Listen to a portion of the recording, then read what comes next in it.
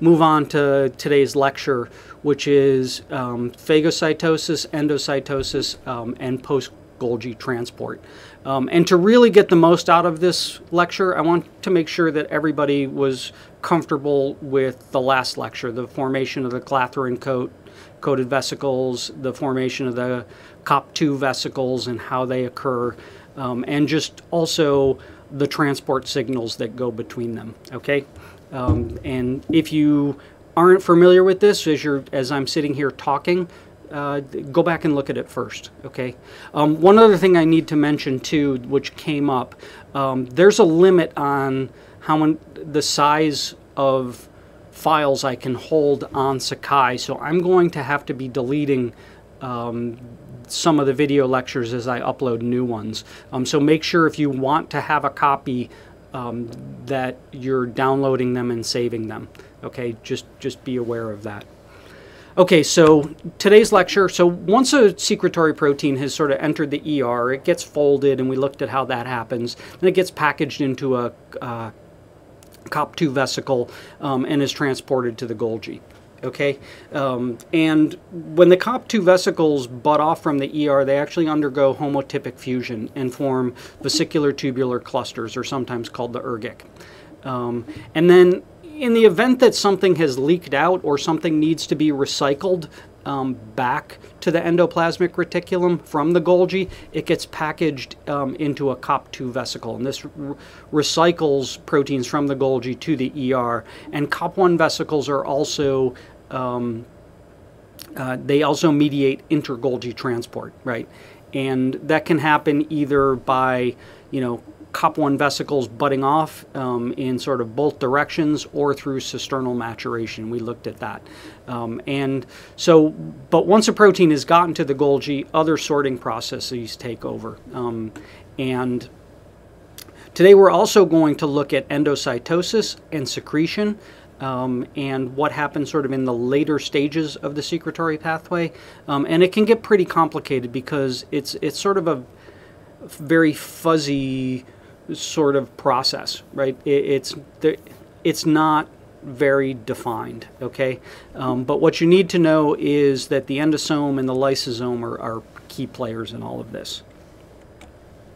So today we're going to basically look pretty much at transport from the Golgi to the late endosome to the lysosome, and then we're actually going to look in the other first half how things go from the cell exterior to the late endosome and then to the lysosome, and some of the recycling that occurs here, as well as phagocytosis. Okay? But first we're going to cover Golgi to the lysosome. Okay? So first off, here's the lysosome. It's a compartment that's filled with hydrolytic enzymes, right? You can almost think of it as the stomach of the cell. It's what breaks everything down when the cell comes in. And it's filled with these things called acid hydrolases. There's nucleases, proteases, lipases, phosphatases, a whole bunch of glucosidases, you name it. And they're only active at a low pH, and that's really important because, once again, they're all pretty much made at the endoplasmic reticulum, and you don't want them active as they're being transported. You only want them to be active when they get to the lysosome. And the way the cell does that is they only function at low pH, and the lysosome actually has a proton pump, an ATP-driven proton pump called the vacuolar ATPase that basically uses the energy stored in ATP and hydrolyzes ATP to ADP, and that pumps protons in, which lowers the pH. And then they all become active. And these are the lysosome is basically used for a lot of the recycling that's happening in the cell. Okay, and also breaking down a lot of the foodstuffs that are brought into the cell. Here's just an EM of some lysosomes. You can actually see them by staining for acid phosphatase. So it's just a phosphatase that's present in there, and it functions at low pH. Now, the lysosome undergoes sort of maturation, not too dissimilar from cisternal maturation. And they can sometimes be very heterogeneous and difficult to detect. Okay, so what ends up happening is the lysosome will fuse with like the late endosome to form what is called an endolysosome. And so if, let's say this blue little Pac-Man character over here was acid phosphatase, for example, if you stain this in the cell like we saw here, what you end up getting is sort of a mixture where, you know, you're staining the late endosome that is already fused with a lysosome and the endolysosome as well as the lysosome. So it's very heterogeneous.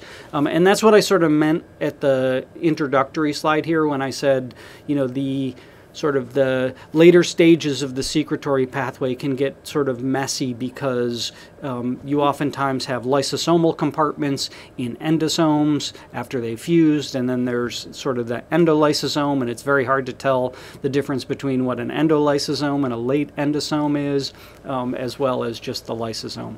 But ultimately these acid phosphatases will sort of as the pH drops as it's going from late endosome to lysosome, the acid hydrolases here will actually cleave up the compartments that are there. Okay. So similar to the lysosome, plants and yeast actually have this thing called a vacuole, and here it is, and you can see the cytosol and the chloroplast, and this is just a plant cell. And these just function similar to the lysosome, except in the case with the plants and stuff like that, they can actually store foodstuffs and things like that. So the size of the vacuole will oftentimes dictate the size of the cells. So here you have small vacuoles, and as they store more and more stuff in them, the cell will actually get bigger and bigger and bigger. There's also a process called autophagy. And so this is pretty neat because let's say you have a sort of a mitochondria, and the functional lifespan of a mitochondria in a liver cell is about 10 days. Okay, and so the cell wants to recycle all of that, or as much of it as it can.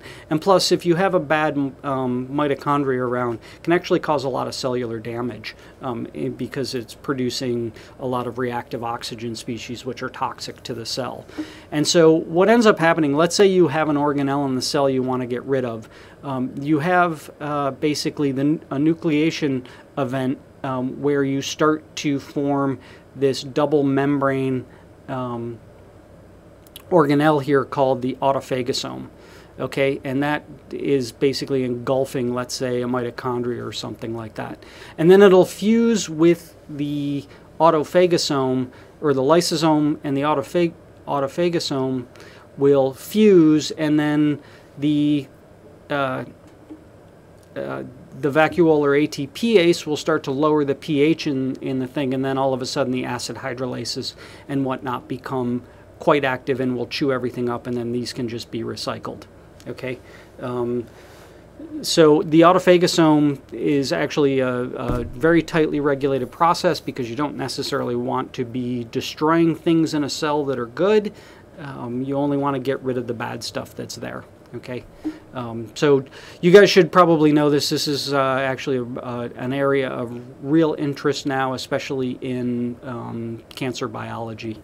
Okay. So there's many pathways to the lysosome. Okay, you can have autophagy, which will produce an autophagosome, and then that will fuse with a lysosome. You can have endocytosis, where you're taking up stuff from the exterior of the cell, and then it'll become an early endosome, and then a late endosome, and eventually that will become an endolysosome, and then as the vacuolar ATPase starts to function and lower the pH, it just becomes the lysosome, where all of the acid hydrolases are sort of cleaving up everything.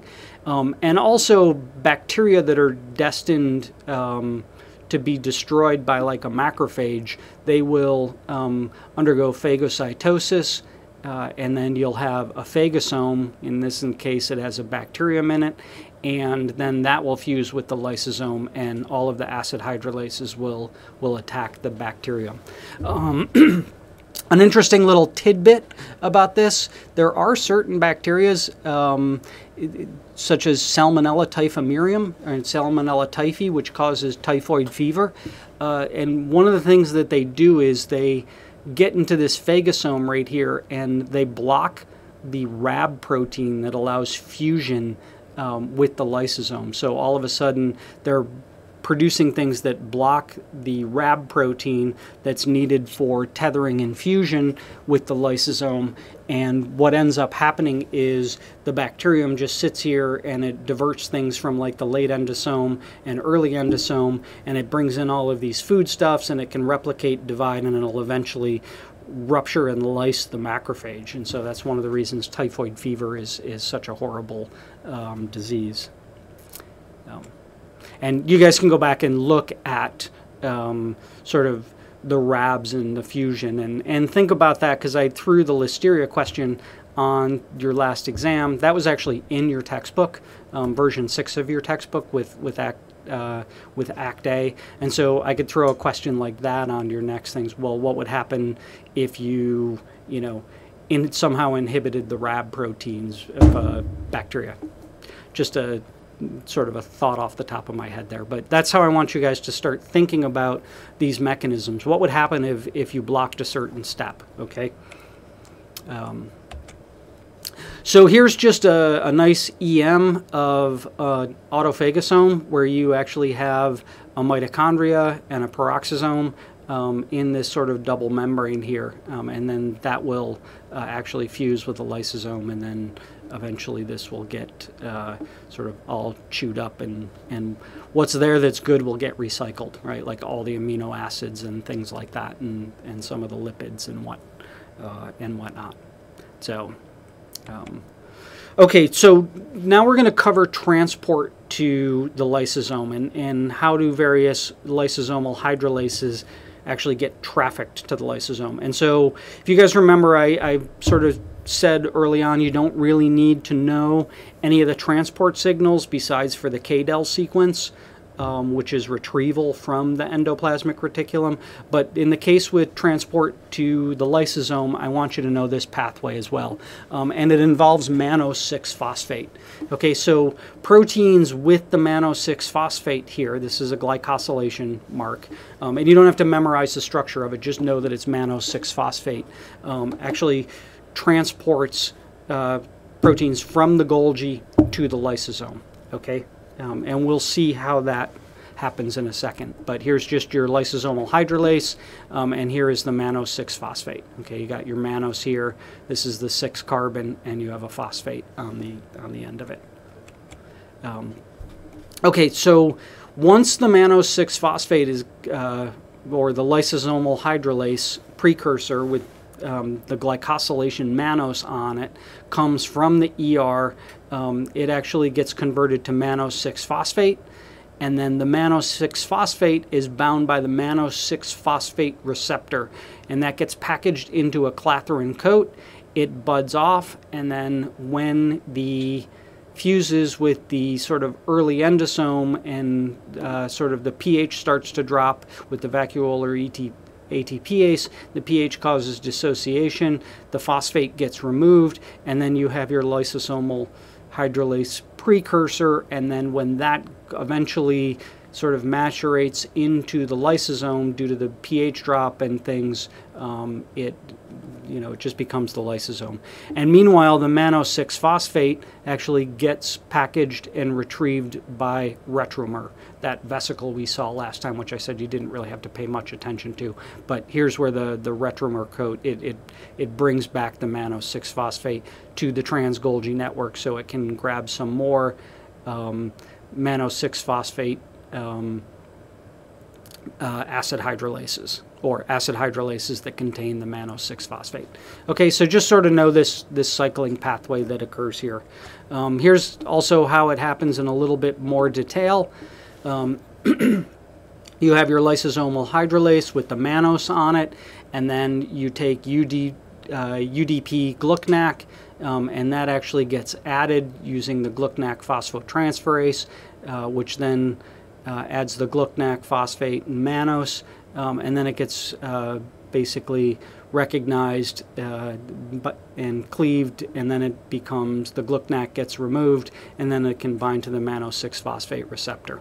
Okay, pretty straightforward. You don't really need to know all of the details in this, but I do want you to appreciate the cycling and the transport of the mannose-6-phosphate and how that works. Okay, and just remember, this goes back to everything we covered in the last lecture, where we were looking at the clathrin-coated assembly, as well as then the fusion, where you had the V snares and the T snares and the RABs and stuff like that. So really, when you start to look at these images, think big picture here, think mechanism, think how does this happen, and what would happen if you could block these things. And this raises an even bigger point, because in certain instances you may want to either block a certain pathway in this. You know, if there was a disease or something like that, you want to start, as you guys advance in your sort of careers, you'll want to be able to really understand this. So if you're faced with a question, well, how would I block this, right? And what are the mechanisms involved? And that's why, you know, I really want you guys to sort of appreciate all of the mechanisms that are here. Okay, so we just sort of covered Golgi to the late endosome to the lysosome. Now we're going to sort of look at the cell exterior to the early endosome, to the late endosome, and then eventually to the lysosome. And there's two main pathways from the cell exterior to the lysosome. And one is phagocytosis, right? And that's where you're bringing in large particles, and then there's this smaller vesicles, penocytosis. So sometimes people refer to phagocytosis as cellular eating, and penocytosis as cellular drinking. I don't necessarily, I can't comment on that. So, okay, so here's just a great EM of sort of a macrophage sort of phagocytosing to bacterium. And you can see the membrane sort of invaginating around it, the bacteria. And these macrophages, also neutrophils did it, and we saw the neutrophil chasing the bacteria when we were covering Lamellipodia. And so the macrophages and neutrophils are actually, they develop from hematopoietic stem cells and right out of the bone marrow. So all of our blood comes out of our bone marrow in this process called hematopoiesis. And we'll cover that sort of, I think it's in the last lecture of the class, where we're looking at sort of stem cell development. But it's a cool process. So here's just a nice cross-section of phagocytosis. Here's actually a dividing bacterium. And what you get is this sort of pseudopod formation that sort of goes around and engulfs it. And you can sort of see the pseudopods forming right here, where it sort of engulfs it. And as you can imagine, the pseudopods require actin, and also changes in the sort of membrane composition. Okay, so here you have the actin sort of going and wrapping around, and this is all sort of catalyzed by Rho activation, and you get also conversion of PI45P2 to PI345P3. Okay, and the actin eventually will come and it'll fuse together, and that's mediated by PI3 kinase. So in other words, the conversion of the phosphoinositides can actually drive this sort of pseudopod formation in phagocytosis, and the actin, the changes in actin are sort of regulated by Rho. So penocytosis, these are actually clathrin-coated vesicles, and here they are just sort of taking up some things. You can sort of see this nice little time-lapse microscopy where you have the vesicle start to invaginate. It's invaginated more, it pinches off, and here's the penocytosis. Here's a little cool fact: 3% of the plasma membrane is ingested every minute. So just take that in for a second and think about how dynamic this whole process is, right? The whole post-Golgi transport, as well as just secretory pathway in general, how dynamic it all is. You also have these caveoli, and they form on the plasma membrane as well, and these are basically formed by caveolins, and they tend to take up lipid rafts. Okay, and so occasionally you have this thing, and we'll cover it in a second, receptor-mediated endocytosis, where you want to take receptors off of a cell. You can just sort of package them into these vesicles, and then they can either be recycled and transported to the lysosome, or they can go back to the plasma membrane if needed. Okay, so for receptor-mediated endocytosis, we're actually going to cover the low-density lipoprotein. Okay, and this is pretty important, and it's just a well-characterized thing. So anybody with high cholesterol actually has a lot of this low-density lipoprotein floating around in their bloodstream because they have a defect in their cell's ability to take up LDL. Okay, and one of the reasons we're going to cover the LDL receptor and receptor-mediated endocytosis, it's actually one of the best understood, just because high cholesterol is such a problem. Okay.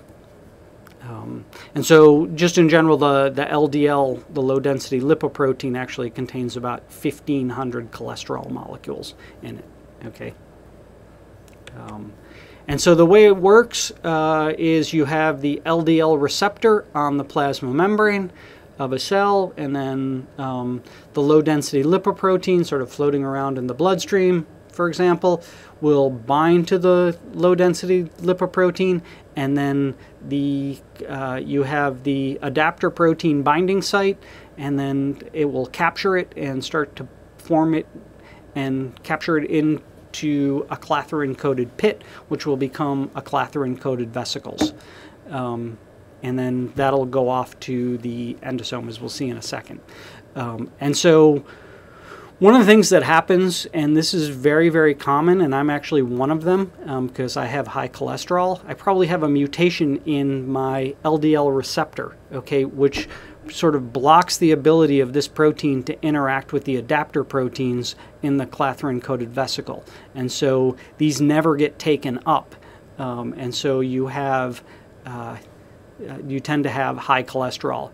Now, interestingly, if you have high cholesterol, you take this drug called statins. Lipitor is one of them, and what it does is it doesn't affect anything here, but it will actually affect the sort of cholesterol formation by inhibiting the HMG-CoA reductase, which we covered early on in the beginning of the year. So I'm just sort of trying to bring you back to where this is and why it's important. Okay, so in general, LDL binds to the LDL receptor, which is then bound to the adapter proteins and packaged into a clathrin-coated pit. Okay, and then this will ultimately form a clathrin-coated vesicle. And so in the recycling and receptor-mediated endocytosis, a couple of things can happen here, right? You can form an endocytic vesicle, which will then fuse with the early endosome, and then depending on what's there, it can actually get recycled back to the plasma membrane, or it can be sort of jutted off to the lysosome to be recycled, or it can undergo this process called transcytosis, where it will go from the endosome to a transport vesicle and then to the other side of a cell. What's interesting here is actually transcytosis is oftentimes how antibodies get past epithelial layers, right? There's an FC receptor which will bind to the FC region of the antibody, and it'll undergo endocytosis and then get transported across a cell. Okay, but ultimately there's many paths once a vesicle, once an endocytic vesicle is formed, and there's all kinds of sorting that can happen here depending on what it is. And so here's sort of a perfect example of that. So you getting back to the LDL receptor and LDL, it binds, it gets packaged into a clathrin-coated vesicle. The vesicle uncoats, and then using sort of the RABs and the snares and the RAB effectors and all of that stuff, it'll fuse with the early endosome. Slight pH change will sort of dissociate the LDL from the LDL receptor, and the LDL receptor can actually get recycled back to the plasma membrane, while the LDL gets sort of shunted off to the lysosome, where free cholesterol is released, and also some of the amino acids that were part of the low-density lipoprotein get degraded and recycled. Okay. Here's just sort of the a nice staining of it. So you have your recycling endosomes, your late endosomes, your early endosomes, and how they all sort of match. And just as general rule, many receptors are sort of undergoing this, but like the transferrin receptor is constantly being taken up and then moved back to the plasma membrane, and other receptors like the opiate receptor and the EGF receptor, they're actually downregulated by endocytosis, and oftentimes directed to the lysosome to be sort of degraded. Okay. So that's it for this. I'll get the second half done in a second, and we'll pick up from there. Okay.